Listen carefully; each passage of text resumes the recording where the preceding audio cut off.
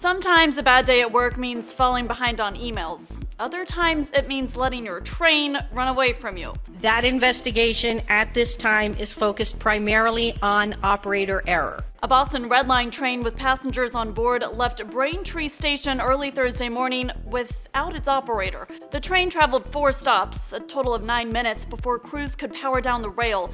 Luckily, none of the passengers inside were injured. The people that was on the first car was trying to knock on the door of the conductor, and that's when we discovered that there was nobody there. So we have no idea. As to how this could have happened, that's what investigators are trying to figure out. We do know the operator stepped off the train to check a signal and was brushed by the train as it continued moving without him. Manipulated, tampered with.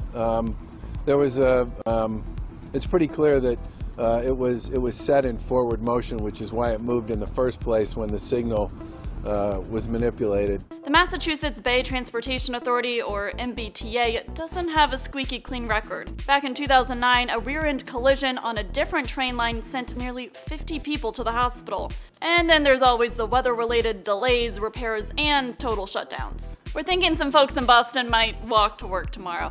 As for that train operator, according to the Boston Herald, he's on administrative leave. For Newsy, I'm Katie Link.